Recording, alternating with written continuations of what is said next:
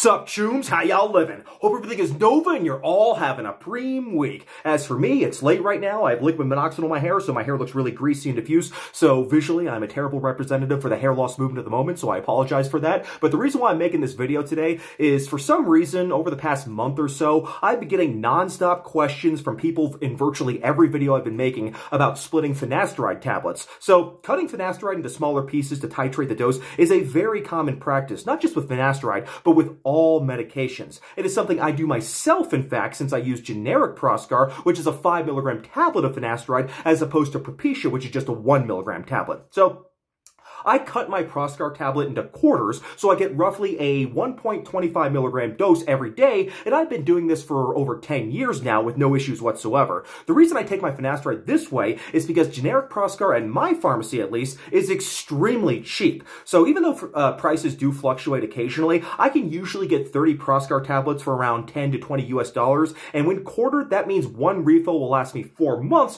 which isn't a bad deal at all when we're talking about a frontline treatment against the slaphead curse. People will also split their Propecia 1 milligram tablets to take doses under 1 milligrams as a means of reducing side effects, and we'll get into that a bit later, but that's usually something a doctor will recommend to their patients if their patient does not respond well to 1 milligram. However, many people seem to be very worried that the act of splitting the tablet will somehow hurt finasteride's efficacy against hair loss by negatively affecting how the body absorbs the drug. So I don't know where this idea came from, but I get asked about it enough that I feel that I need to address this before it gets out of control, and we have yet another theory that explains everything. So I'm not going to beat around the bush here. I'm going to flat out tell you right now that splitting finasteride will absolutely not hurt the efficacy of the drug whatsoever. Keep in mind that even though finasteride was first approved by the FDA in 1992, back then it was only approved for the treatment of an enlarged prostate. It wasn't approved for the treatment of androgenic alopecia until 5 years later in 1997. Despite this,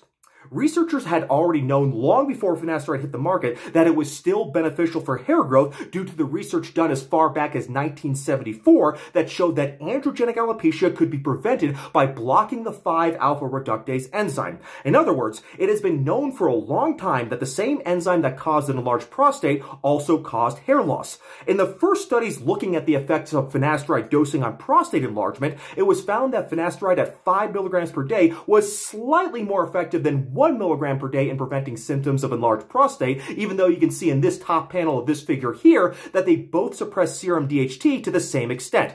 However, in the first studies of finasteride for hair loss, it was found that 5 milligrams per day and 1 milligram per day gave nearly the same improvements in hair counts. Because of this, 1 milligram per day was selected as the dose for treating androgenic alopecia, and it remains the standard dose to this very day. But before the 1 milligram dose was approved as Propecia back in 1997, it was still common practice for doctors to prescribe finasteride at 1 milligram per day for hair loss off-label, and doctors would frequently instruct their patients to quarter it back then, since 5 milligrams was known not to be necessary for the treatment of hair loss. So quartering finasteride is not some new practice. It has been around for a while, and in the 31 years that finasteride has been on the market, there hasn't even been one single case report of someone losing ground as a consequence of splitting their finasteride tablets. I found that the most common misconception people have about splitting finasteride tablets is that it destroys the coating of the drug, and the coating is important because it helps the drug absorb properly.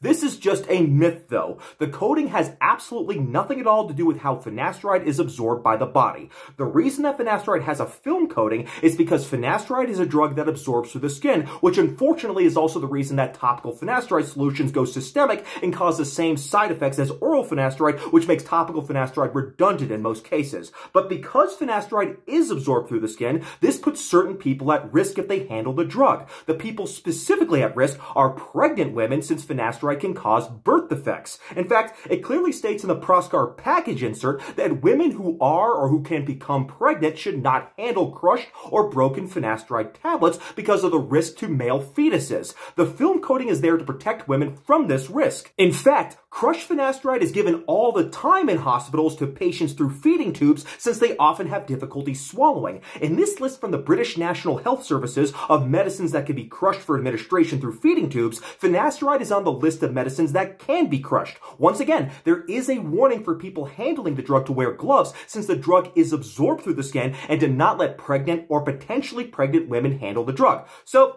There's no doubt that finasteride tablets can be split or even crushed and still be very effective, otherwise they would never be administered this way. The thin film coating doesn't affect the absorption of finasteride, and even if it did, it wouldn't matter because peak absorption of finasteride happens very, very quickly, only 6 to 8 hours in fact. Any coating on the tablet would only delay the absorption of the drug by a matter of seconds before our own stomach acid dissolved it, and that would not do anything to affect the drug's efficacy in any way whatsoever.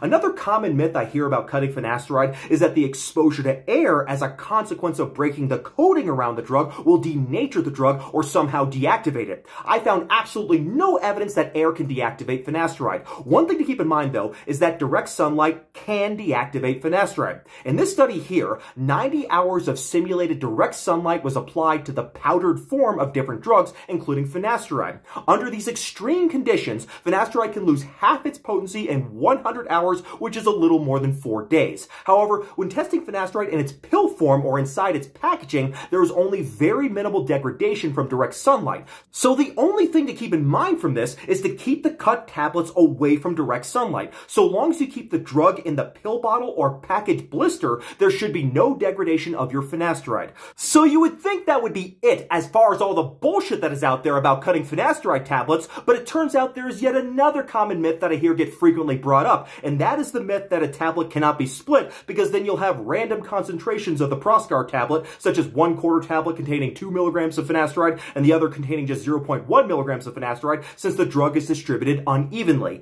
Yet again, this is completely false because the way finasteride is manufactured is that it is mixed with other inactive filler ingredients in the tablet, and you can read more about the manufacturing process and the ingredients in the tablet in the drug patent, which I'll link below. But to summarize the process, the finasteride tablets are not individually manufactured. They all start off as kind of a paste-like material that is then divided into pills when they are manufactured in factories, so therefore the pills have to have an even concentration of the drug, otherwise the pills would all have random doses of the active ingredient. So there's no reason to think that somehow the finasteride is not evenly distributed throughout the entire tablet. This is just yet another myth that was made up one day by the hair loss forums and subreddits. Lastly, I want to really stress here that people should not be getting obsessed about getting a perfect cut when they cut their finasteride tablets. Finasteride is not a very dose-dependent drug, so if you split a 1 milligram tablet into 0.5 milligrams, you're only going to get a very negligible difference in DHT suppression. In the original studies on finasteride, there was only a minimal difference in DHT suppression between 1 milligram per day and 0.2 milligrams per day.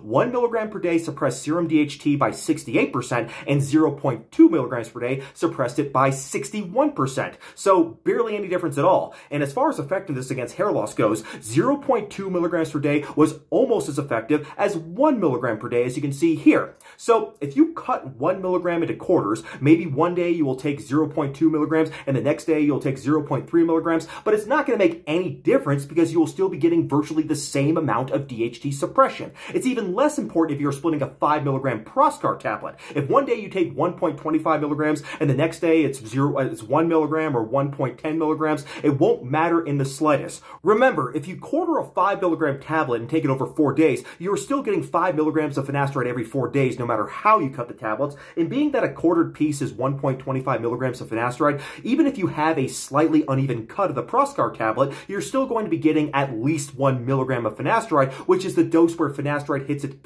its peak DHT suppression. And anything beyond that is going to be redundant. And if you want to know more about that particular topic, I do discuss how to optimize your finasteride dosing in a video which I'll link below. The bottom line though here, chooms, is that there is no reason not to split finasteride tablets unless you think it is just a hassle. In that case, you can just use Propecia, which comes as a standard 1 milligram tablet that you can just take and not have to worry about cutting. Splitting finasteride tablets absolutely works. It doesn't do any harm to the effectiveness of the drug, and it can potentially save you some money as well. It also allows people who are not good responders to the standard 1 milligram dose of finasteride to titrate the dose down to as low as 0.1 milligrams every day, which is the smallest dose of finasteride that can still be effective. And again, I talk about all that in my optimal dose of finasteride video, which is linked below. So again, I don't know who is responsible for spreading this false idea about why we shouldn't cut our finasteride tablets, trestless. But it's all complete bullshit, and I hope this video did an adequate job of explaining this so we can put this false theory to rest and move on to some more serious research. Speaking of which, I got some preem content coming very soon, so I'll be back with y'all shortly. Thank you for watching, Hair Loss Witchers. God bless.